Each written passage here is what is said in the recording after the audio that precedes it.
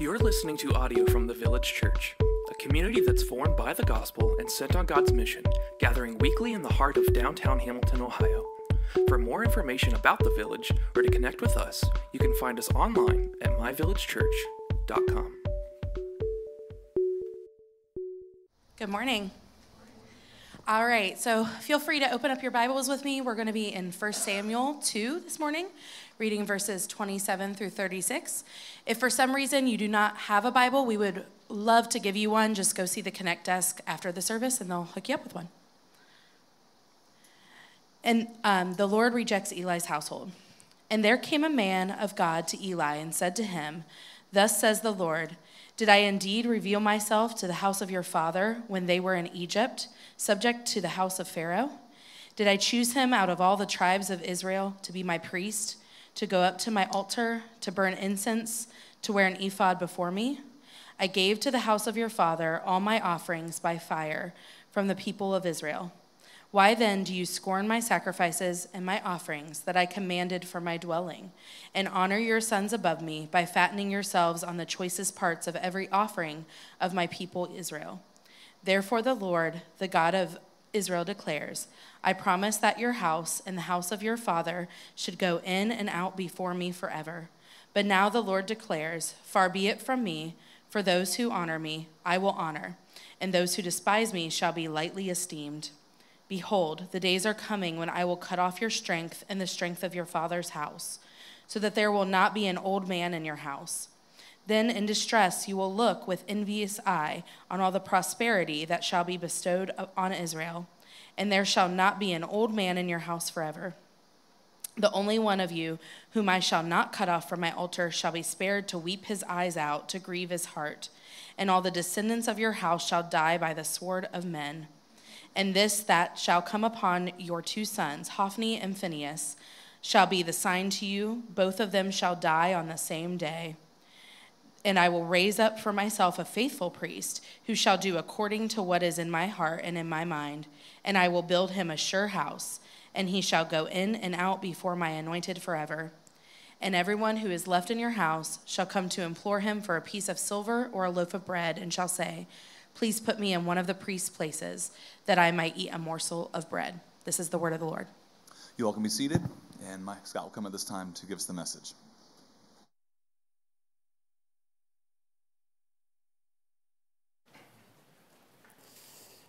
Good morning.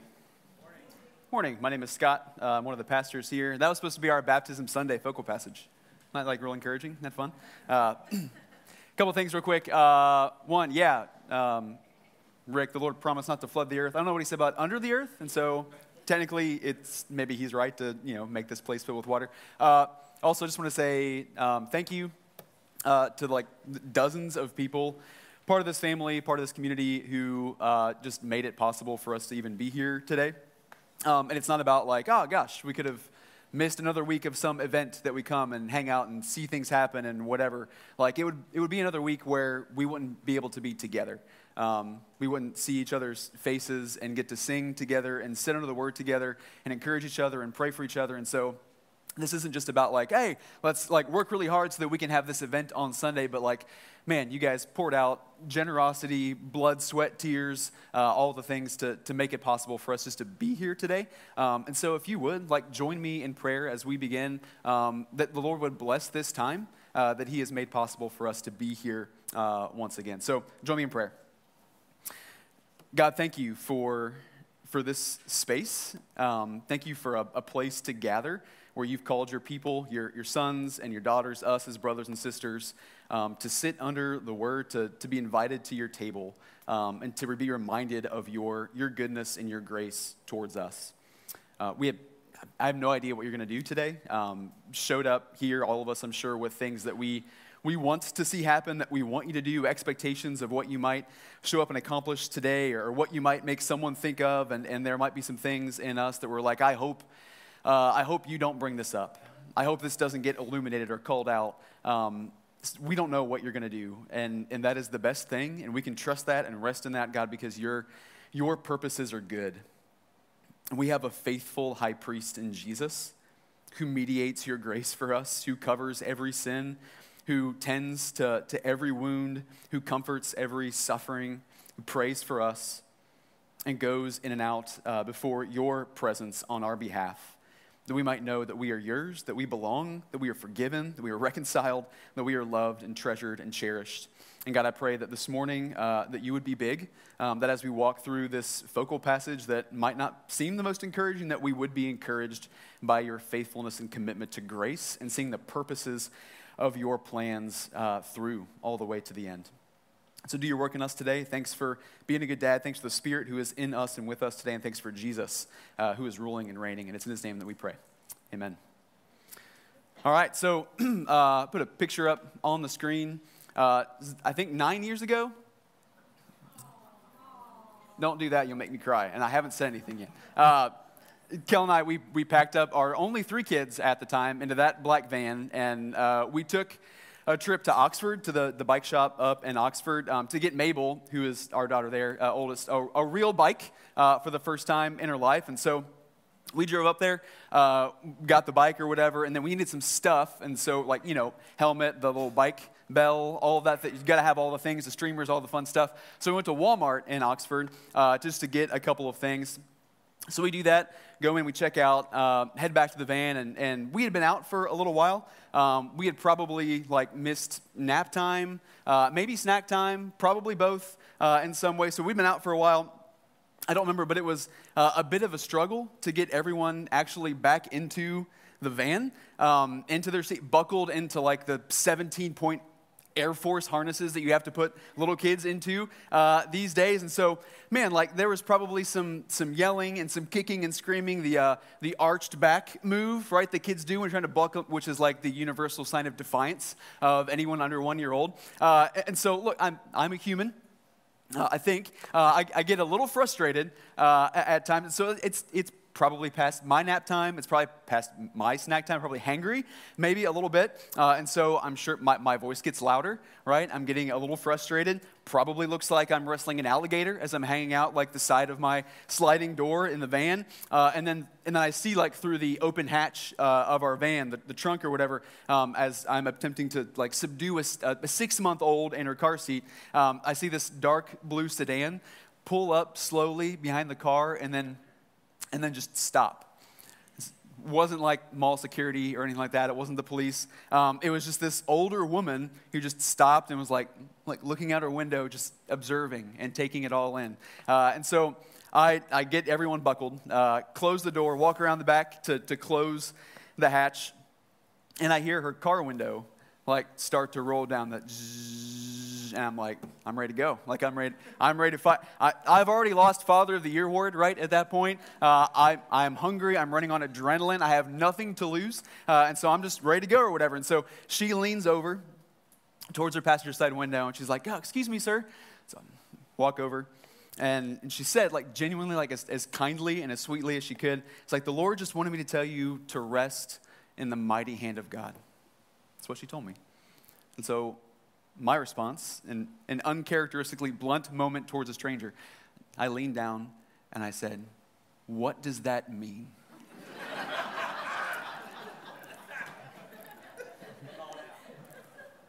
A mix of anger and shame made me black out for probably the next 5 minutes. That was my reaction on the drive home. But I'm pretty sure she just repeated herself again, and I said okay, and then we just left. We left the Walmart parking lot together. To this day, I still don't know what she exactly was meaning to tell me or what I was supposed to take away from that. I'm still thinking about it, obviously. But one thing I do know, if the Lord really did spur some lady in Walmart in the parking lot to confront me in my parenting failure, she was right, and he was right to do so. And I get it, parents dealing with a kid's meltdown in aisle 9 or any of that stuff. That's the last thing you need. When your kid, you take them to the grocery store and you need people side-eyeing you and the way you're parenting or not parenting your kid, the glare, the comments from strangers, that stuff probably not from the Lord most of the time. And yet, when we're off, when what's shaping our words and our thoughts and our actions and our motives in any given moment, especially when what we are doing is spilling out onto the people around us, when those things aren't shaped by God's grace, then God himself doesn't just have the right to say something to us about it, but his commitment to seeing grace protect his people and preserve his people and advance his purposes to all people through his people, that commitment to seeing grace through to the end means that he can and will step in to act if and when we let his grace stop with us.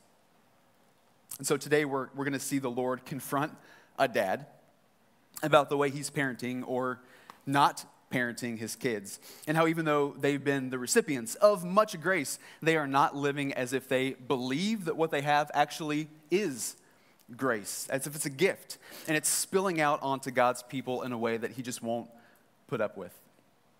So the main idea this morning is this, that God steps into the plans he makes to fulfill the purposes of his grace. And we'll start by looking at the first few verses in 1 Samuel chapter 2, 27 through 29. It says this, there came a man of God to Eli and said to him, "Thus says the Lord, did I indeed reveal myself to the house of your father when they were in Egypt, subject to the house of Pharaoh? Did I choose him out of all the tribes of Israel to be my priest, to go up to my altar, to burn incense, to wear an ephod before me? I gave to the house of your father all my offerings by fire from the people of Israel. Why then do you scorn my sacrifices and my offerings that I commanded for my dwelling, and honor your sons above me by fattening yourselves on the choicest parts of every offering of my people Israel?" First point this morning is this, that God doesn't let us forget about grace. So we'll set this up a little bit. I know we weren't around in person last week. Hopefully most of you caught the sermon. Some of you I'm sure didn't. So here's the deal.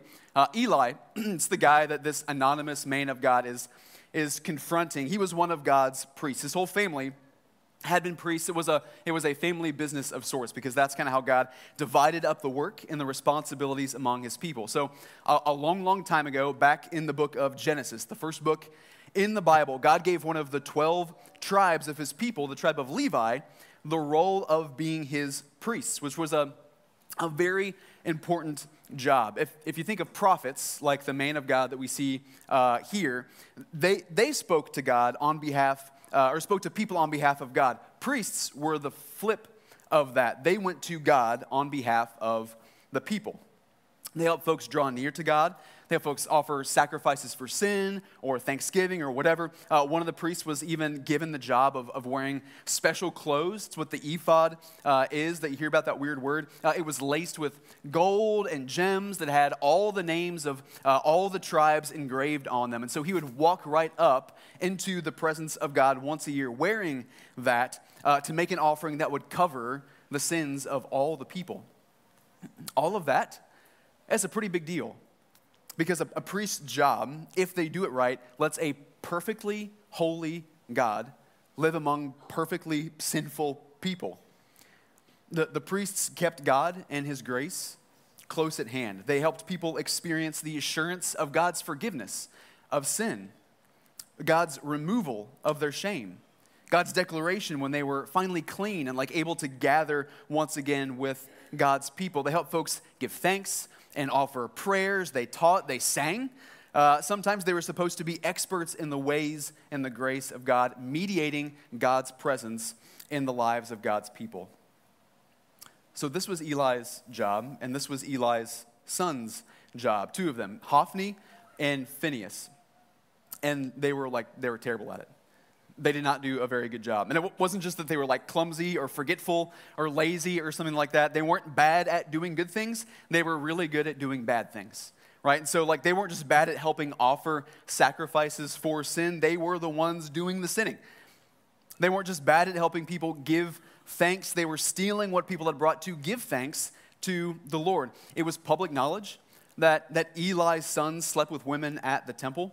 They took the best portions of God's sacrifices for themselves, and they threatened to kill anyone who started to roll down the passenger side window of their car to say something about it, literally. So imagine showing up to a church, because there's supposed to be something of God, right, in the people of God, right? And so asking for prayer, looking for assurance, wanting to know how to be made right with the Lord. And what meets you are men who simply want to take what you have. Your time, your money, your talents, your body, whatever it is that you brought before the Lord. Instead of making known the grace of God, they just say, hey, give it to me. All right, this is how we do things here. This is what God wants. What does that do to a person? What does that do to a community or a church community? What does it do to anybody in that city or around that city looking for Jesus who happens to come through those doors? Some of us don't have to imagine that. That's real life right here and now for some people. And that was Eli's sons. That's what they were doing. And Eli knew it, and everyone else knew it, and Eli knew that everyone knew about that stuff. And so what we saw in last week's passage was Eli confronting his sons about all this stuff, but it was pretty weak. All right, you probably know parents, and look, parents, every kid is different, all right? Every kid is different. You got to do what works for your particular kids. There's not one way to raise a good human. Even parents who have the same kids disagree on how to raise kids, right? And what to do in any situation. And yet there are parents who will watch their kids like drag other kids by the hair right down the hallway, who will like watch as their kids light the cat on fire or slash the neighbor's tire or whatever. They'll just be like, hey, sweetie, you really shouldn't do that. Like, okay, honey?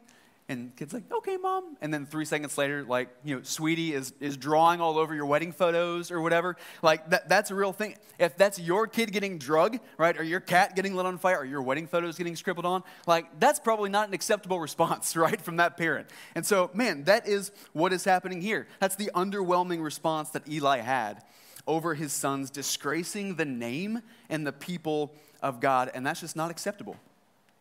And so, because Eli failed to do what he should have done, God steps in.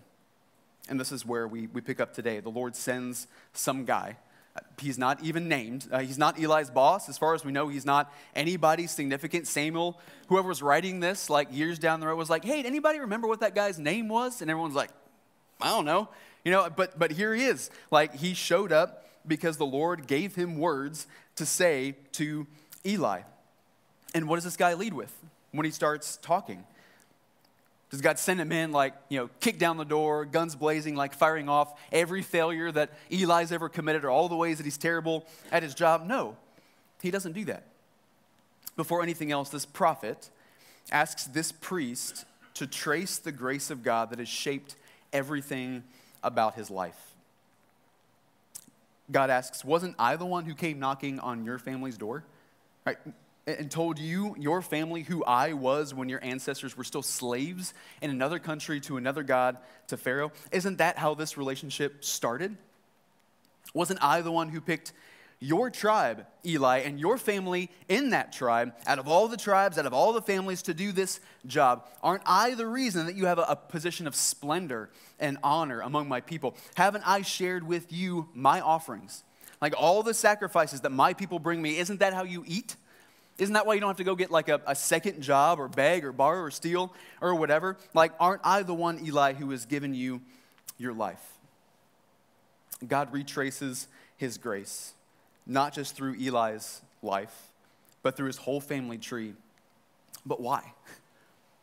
Like, why would God begin a prophetic confrontation against wickedness and abuse and sin by reminding Eli of his grace on him? There's a couple reasons. First is this, that grace is just where everything begins. Everyone receives grace. You don't exist apart from grace. You don't exist. Just so you know what I mean when I say grace, because I've said that word like 1,000 times, or I will say it many more times throughout the sermon. Here's what I mean when I say the word grace. Grace is getting something good that you simply don't deserve. You didn't earn it. You didn't bargain for it. You're not owed it. It wasn't agreed upon in some way, indebted to you at all. It's something that someone wanted to bless you with simply because they wanted to. Grace is the purest form of a gift. And that includes our very existence. When and where you were born. Anything at all good in your life, even if we worked for it, right? We were only able to work for it because the Lord made it possible for us to work for it, and he didn't need to do that for us. Grace is the starting place for every good thing. And that includes our relationship with him. That's true for Eli.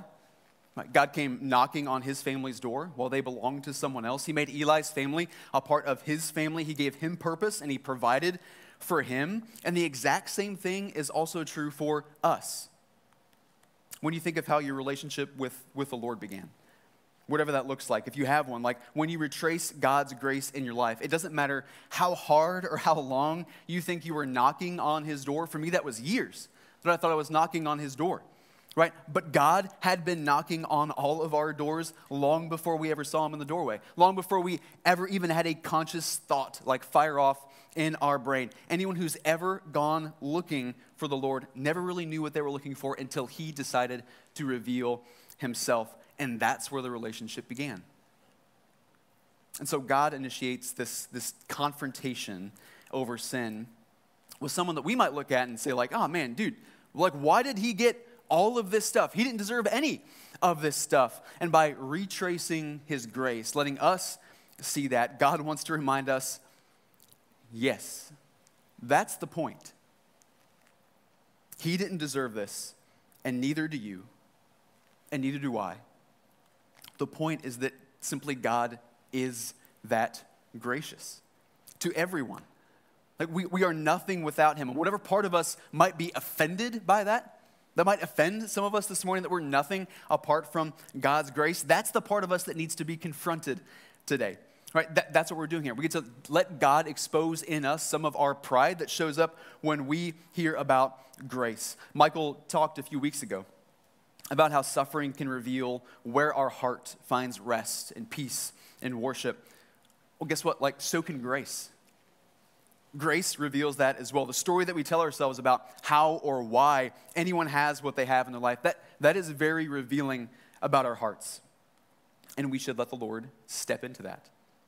Because the part of us that's offended by grace is the part of us that thinks too highly of ourselves, too little of the Lord, and not enough about how freedom and purpose and life itself is actually found in accepting that we were created dependent on things that we've never deserved from someone that we have zero leverage over, instead of things that we can do or buy or claim. And the crazy thing is, we couldn't even be offended by our need for grace if it wasn't for the grace of God that we're offended by. But we forget that. Our pride can't let ourselves believe it, when in reality, grace is something that no one in this room, no one you will ever meet can ever escape the grace of God. And it should change everything about the way that we live and view this life. And that's the second thing, is that grace is meant to be believed. That's why God starts here. Why then, Eli? If all your life is my grace, why then do you scorn my sacrifices and my offerings that I commanded for my dwelling, and honor your sons above me by fattening yourselves on the choicest parts of every offering of my people Israel? When God asks this question, he's letting us know that grace has a purpose. And it's given on purpose. Whatever you receive from the Lord, it's not accidental. It is meant to have an intended effect upon you. You're not meant to simply receive it, but to believe that what you're receiving is a gift, like from the greatest of gift givers. It's not a bit of luck that just happens to come your way. Every good thing is a gift from the creator of the universe. Sylvester Stallone's been in town, right? Been around the block a little bit here recently. Like, dude, what if Sylvester Stallone, who's been around, like, or Mr. Beast, or Joanna Gaines, or whoever the thing is, the person is in your brain that would be, I would love to meet them. What if they showed up at your door and they gave you something, a prop from Rocky, right? Or a candy bar, or some shiplap, right, to put up somewhere, like, whatever. Like, you would know that that's a gift. Immediately, you would recognize that that is a gift because they went out of their way to come to your house to give you something they thought that you would like or that you need. The God of heaven woke you up this morning. We're breathing his air through the mouths that he gave us into the lungs that he put into us. The coffee that you might be drinking right now, the dry seat that you're sitting on, the Bible in your hand, what are they for? What's it for? Surely not to simply receive it and just let it all pass us by as if this is just how things should be. This is just the way things are. This is what it gets to be. And this is what it is only by the grace of God. God gave grace to Eli for at least one purpose in particular, honor. He expected grace to produce honor for the Lord and Eli, but not as payback, right? Not to pay him back for his grace, otherwise it wouldn't be grace, wouldn't be a gift. But if he believes that his whole life is from God and about God, how could God not be the one he honors most? In his family, in his job, in everything. God doesn't just deserve honor. It's not just right, but the natural response to believing in grace is to honor the Lord in thanks. That should be true of us. But for Eli, he honors his sons more. And we can be like, well, yeah, but like he did confront them, right? He talked about this stuff with them last week. He said, yeah, like I clearly doesn't like what they're doing. And sure, grace gets to be for his sons too. But the thing is that grace has been for them, right? And they've been willing to receive it, but there is no evidence at all that they believe it. In fact, there's lots of evidence to the contrary of that. And so grace, yes, absolutely. But honor, more than the Lord, absolutely not. Honoring the Lord shows up in a lot of different ways, but it shows up here in one specific way, and that's in the sin that we're willing to tolerate. What sin you're willing to let go tells you who you honor most. You can tell your kid all day long that you wish he would stop lighting the cat on fire, but until you're willing to do something about it, you're letting it happen. You might be saying with your words that it's not okay, but you're saying with your actions or your inaction, no, it's okay, go for it. This is permissible. That is honoring your kid, respecting his wishes, his purposes, his desires over anything else. Certainly the cat's, and certainly whoever owns the cat, right? Is there unrepentant sin that you simply cannot put down, that you can't seem to turn away from? Is there that unrepentant sin in your life or in the life of a brother or a sister that you are allowing to go unaddressed? Who do you need to confront so that someone might not forget the grace of God in their life, but actually come to believe it for the first time, or maybe for the first time in a long time? God is not calling us to be intolerant, okay? Nitpicky, watching over everyone's life, pulling the trigger all the time. He is calling us to integrity. If God's people remember that they get to receive and believe the grace of God, then we will together, we will honor the Lord by not tolerating unrepentant sin, especially from our leaders. And listen, like that's not graceless. That is not graceless. Stepping into situations to confront grace or to confront sin actually is grace. And that's what we get to see in our next part here. We're going to look at the next few verses, 30 through 33. This is what the man of God continues with. Therefore, the Lord, the God of Israel, declares, I promise that your house and the house of your father should go in and out before me forever. But now the Lord declares, far be it from me, for those who honor me, I will honor. And those who despise me shall be lightly esteemed. Behold, the days are coming when I will cut off your strength and the strength of your father's house, so that there will not be an old man in your house. That's not because everyone's going to be young forever, okay? Just so we're clear. That's not what he means there. Then in distress, you will look with envious eye on all the prosperity that shall be bestowed on Israel. And there shall not be an old man in your house forever. The only one of you whom I shall not cut off from my altar shall be spared to weep his eyes out, to grieve his heart. And all the descendants of your house shall die by the sword of men. Second point this morning is that God doesn't let us live without consequence. So we have 5 kids now, not 3, we have 5 now. They are all in school. I have this job. I'm involved as a regular old church member, whatever, volunteer with stuff in the city. Kelly, my wife, she works part-time. She's in school part-time. She's on parent-teacher council stuff. She leads stuff here in the church. She moms full-time, right? And so we live by a Google calendar, right? That's our life. That's where that exists. And the perpetual questions from our family always, hey, so what are we doing today? Are we going anywhere? Are we doing anything? Hey, what's for dinner? Are we doing anything after dinner? Can we watch anything? Go anywhere? What are we doing?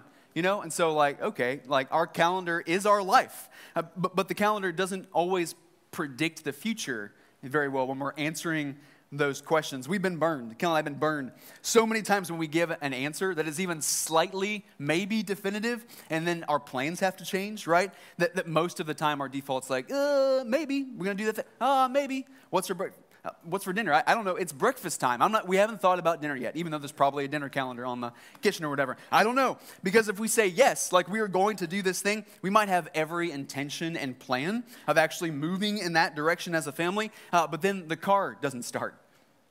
Someone gets sick, or the 210 floods, or the sermon's not done on Saturday, right? And so that changes things. Plans have to change because something hasn't worked out the way that we wanted. And understandably, right, the kids are bummed or they're mad. They're like, oh man, I thought you said we were going to do that, right? And so we like preface every plan that we share and choose our words very carefully, right? So as to minimize their potential disappointment and so that we're not held hostage to plans that we made before things that happened that like we could never predict or control. So when situations change, the plans that are best for our family collectively, those things might have to change too.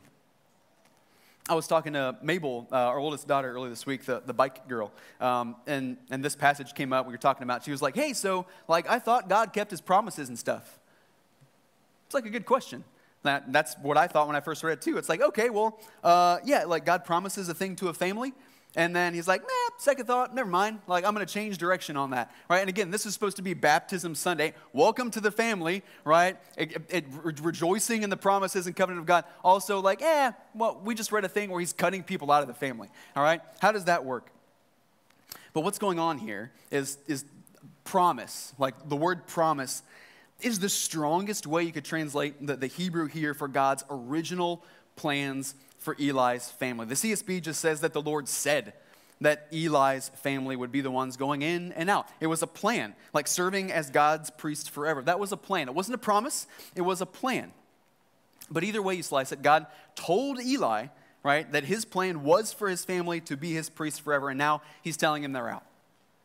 And in a sermon where we're talking a lot about grace today, getting a good thing you don't deserve, this might feel a bit contrary to that whole idea, but it's not.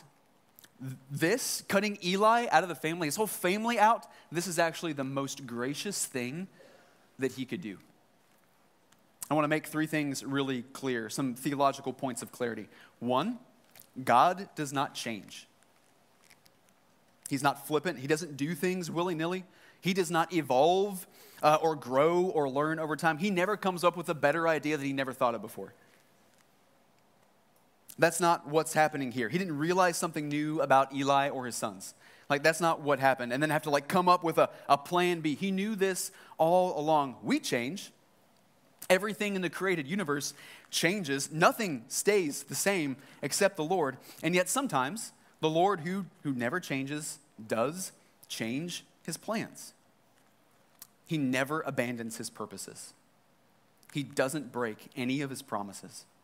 But he does change his plans, at least from our perspective. Like, not because he's different, right? But because the eternal purposes and designs and destiny that he has set in stone before the foundation of the world, he has to unfold those like 1 second at a time to people with 3-pound brains who change their mind on stuff from day to day, right? It might look like to us that he is shooting from the hip sometimes, when in reality, he has been waiting in eternity to unfold the very next thing to us and with us in time, right next to us. We can't see the future as we are making plans. God very much can. He's the one making it, right? And his plans account for all of it, but our brains would melt if we saw his Google Calendar, right? We just simply couldn't handle it. God doesn't change.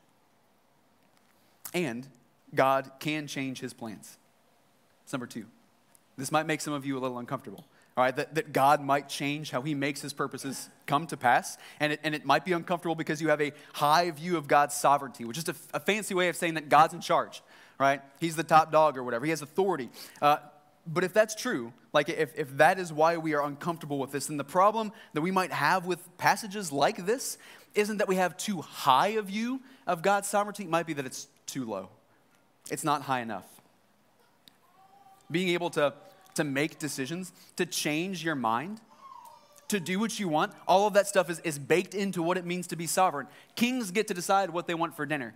I bet they get to change their mind too and send the entree back when they don't like it. Kings get to decide how high the taxes are going to be, who lives or who dies. And so we can't, like in the name of being concerned about God's sovereignty, rob him of his ability to call shots. God is sovereign. And because he can fire the family that he hired when it seems like it's not working out. He can do that. And that's the key word here, is that he can. He doesn't have to. Number 3, we can't force God to change his plans. That's the third thing. We can't make him do anything. We can't hold him hostage. We can't bargain with him, threaten him. We have no leverage over him to make him do a dang thing any different. Eli didn't make God fire his family. He didn't make him do that. He's not that powerful. And so don't read this as if God didn't have like any other choice. He could have just left things as they were. Left Eli and his sons for generation after generation. Could have let them keep their jobs. To keep getting fat on the Lord's grace, to starve the people of it. Spiritual abuse, like that was their failure. That was their sin, not God's. He has no obligation to step into the good plans that he made a long time ago just because someone else screwed it up down the line. And yet, he does. It's exactly what he does. Not because he has to, but because he can. And not because he's changed, but because he remained committed to seeing the purposes of grace through to the end, to his people, among his people, and through them to the world. His choice was his grace. God saw that his family's situation had changed, and so he decided to step in with a better plan that would better serve his whole family. Cutting off Eli's family was the most gracious thing that he could do, which sounds crazy when you read what's going to happen. Like, no one's going to live to an old age.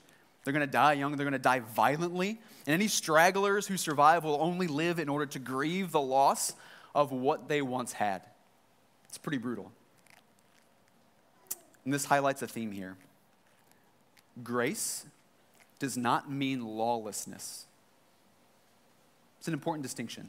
Grace does not mean lawlessness. Accountability among the people of God is not a graceless act. It's a gift. It can be full of grace, especially like when it happens before there are weeks or months or years or generations of sin and suffering and the hardening of hearts. And that's clearly not the case with Eli and his sons, right? It's been going on for a long time. But that can be true for any of God's people, for here at the Village.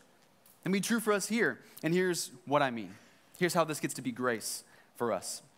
It gets to be grace to the sinners. Sin is the fruit of unbelief. And so to confront someone in sin is to call them to repent and to believe, either for the first time or for the first time in a long time. And let's be clear, this is not a bad thing. Sin is a bad thing.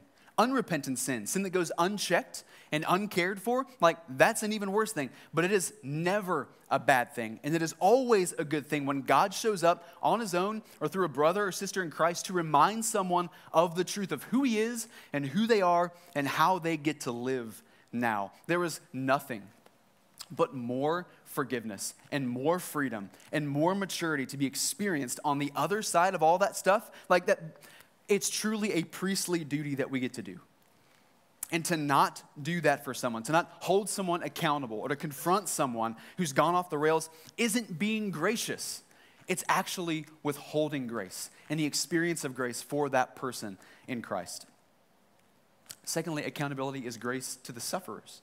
It's probably self-explanatory, but for anyone on the receiving end of sin, confronting sin that has already happened can prevent future sin, right, that hasn't happened yet. God's church shouldn't need to suffer any longer than it takes for folks to actually see what's happening. And it's dignifying to show someone that they are worth protecting and worth speaking up for. When someone sins against another person, they are declaring something untrue about them. It's preaching a false gospel, that they're less a person, less of an image bearer than they really are. And if the church refuses to step in, those people can then start to believe that about themselves, and the church is saying, yeah, maybe that's true about you,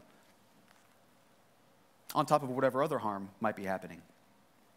But confronting sin is a grace to the sufferer that preaches something more true, a true gospel to those who are victims. Accountability is a grace to the church, right? Even for those who aren't directly impacted by whatever sin might be there, confronting sin, it communicates to the whole church that there is safety, there's maturity, there's integrity to be found within the flock. Churches have sin. There are wolves among the sheep. We are all still in the process of growing and maturing and being sanctified in Christ. The Bible tells us all of that stuff, that's to be expected. That is normal in the church. It's not about whether or not there's sin to be confronted. It's about whether or not the church will confront it.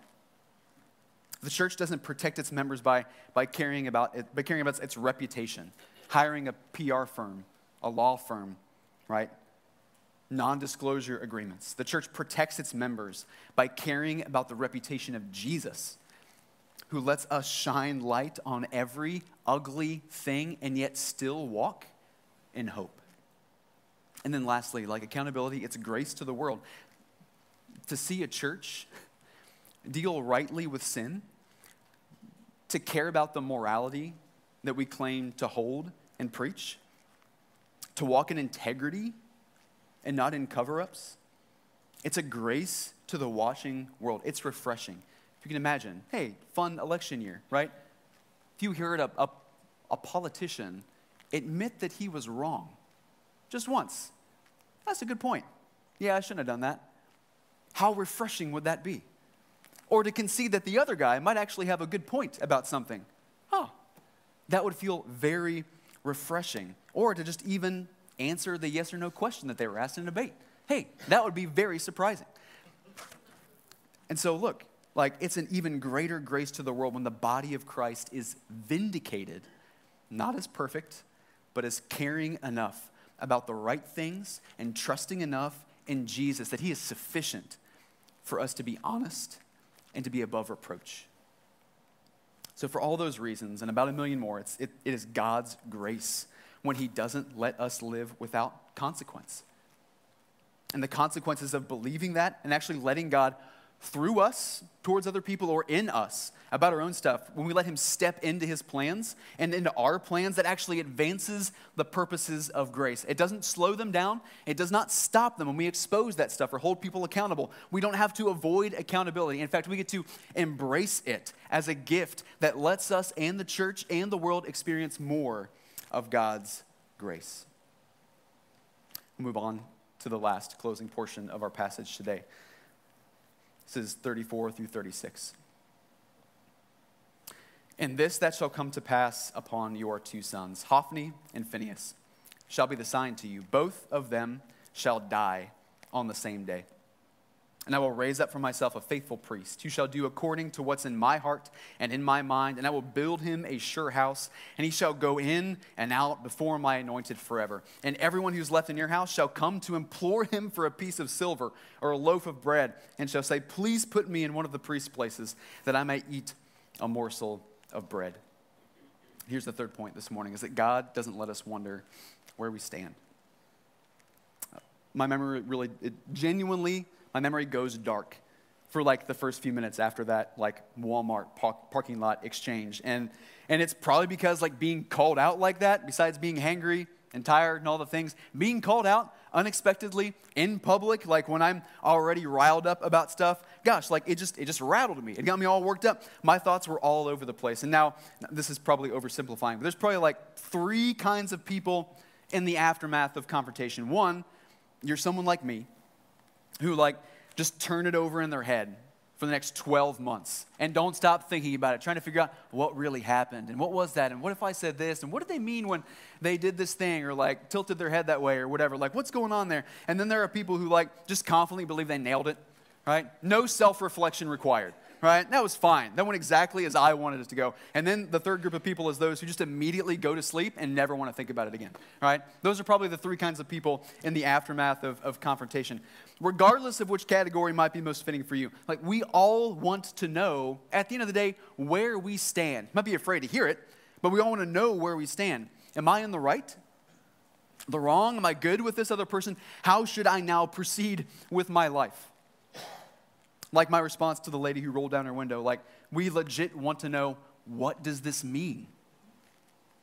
What does this mean for me? What am I supposed to do with that, right? What does this mean with the things that were said? Like we get to wonder about that stuff, and we cannot shake the thought, like what does this mean? But when it comes to our relationship with the Lord, He doesn't leave it up to us to wonder about what He meant or where we stand. Accountability and confrontation, conviction over sin, like when we have a healthy view of these things, they shouldn't rattle our confidence in where we stand with the Lord or even with each other, brothers and sisters in Christ. Like those things should be clarifying. They should be illuminating, right? Shining light on stuff. It might take us off guard, might be bewildering in the moment, but here's the thing. The Lord has given us a sure sign of a faithful priest who mediates God's grace for your sin, for my sin, for other people's sin, for God's presence every single time, in every single situation, for all of time. Freely, He does that as a gift. There's going to be stuff to deal with in our relationship with God and with other people. Stuff that we have to let Him step into. But so long as we are letting Him step into that, we're letting Him deal with it, our sin and our lack of immaturity or somebody else's or our foolishness, it doesn't have to threaten a relationship that began and continues forever by His grace. Our standing with God is not at stake if we have a priest who stands faithful and who can stand forever. And this is the promise that God makes in this last section. He's not just firing Eli's family, but He's hiring someone else who will be the faithful priest that they never were. And that happens in the short term. There's a new priest from a different family named Zadok who shows up after Solomon, who's like David's kid, becomes king. But God fulfills this promise in the long term for good in Jesus Christ. But He also gives us another future sign in this text. This anonymous man of God ends his rebuke of Eli with a sign that the Lord means business. He will know that the Lord is serious about cutting his family off when his two sons die on the same day. When that happens, Eli can be confident that these words from this unnamed stranger are in fact true. And so we approach our time of response, responding to whatever it is that God may have been stirring in you, what He brought to mind in you, what you don't want to hear. We get to approach our time with a choice. Two priesthoods are set before us, and we can pick one to define our relationship with the Lord and to deal with our sin. We can pick the faithful one who will care more about God's reputation, dealing honestly and fully with our sin in community with the church and letting God grow us and mature us into the purposes of His grace. Or we can pick the one that's concerned with our pride and our reputation and getting to do whatever we want with whatever it is that God has given us, even if it robs others and the Lord. We can pick the one who will stay in God's grace and whose house will last forever. Or we can pick the one whose house is destined to die outside the grace of God. We can choose to honor the Lord, or we can choose to honor someone else. We can choose to live, or we can choose to die. Our choices are Jesus, God's high priest, who not only helps us deal with our sin, but who paid for it all Himself, or ourselves. There is no third option. There's not a third option. And there's only one mediator between God and man, and it's not us.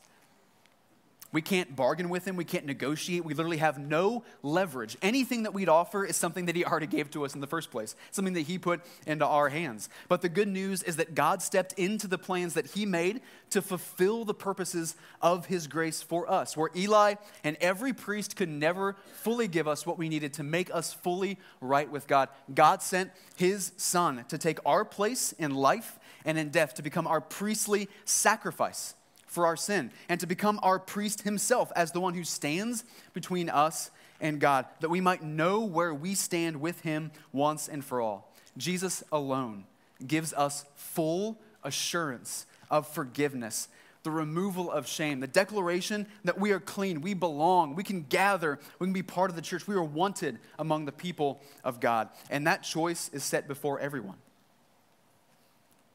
If you feel like you're begging for a morsel of grace, a loaf of bread, or for a place at his table, the Lord today invites you to join him at his table. Band, you guys can come back up. For anybody who will believe upon the grace of God, that Jesus saves, that he is sufficient, that he is enough, you get to belong. And his purposes get to be fulfilled in you, and you get to see that through forever. And so the invitation to all of you, if you're in Christ, is to come to the table. And you don't have to beg or plead. You simply get to trust in Christ, who did the work for you. And so I want to encourage you all, as we move into this time of response, consider what the Lord might be stirring in you. Did he confront you with something today? Is there someone that you need to confront? Is there sin that you need to repent of? Is there suffering in your life that you just simply need to bring before him? You get to examine where grace might be exposing pride in your life. Sit and stew on that. God's not stirring that up to crush you or condemn you. He wants you to experience grace in all of those things. Sit with that, pray. You can pray at that prayer bench over there. My wife and I will be against that wall. We'd love to pray. There'll be some folks back there who would love to pray with you as well and talk with you that stuff. If you're in Christ, you are welcome to come to this table, to enjoy body and juice that represents the body and blood of Jesus that was shed for you as a sacrifice, and who now stands as your high priest before you and Lord, that lets you come up and rejoice and be bold in the grace that he has offered to you, that you belong. And you get to sit at his table. You get to do that. And if you're not in Christ, this isn't for you yet, but we are for you. And we would love to talk with you about Jesus. We would love to walk up with you today and take communion for the first time if you want to trust in Christ. You can sit in your seats. There'll be some questions on the screen. You can sing songs. However the Lord might stir you to respond today. Just encourage you. Listen to that. Trust that it is grace and God's good purpose in your life. And follow him. Step into it.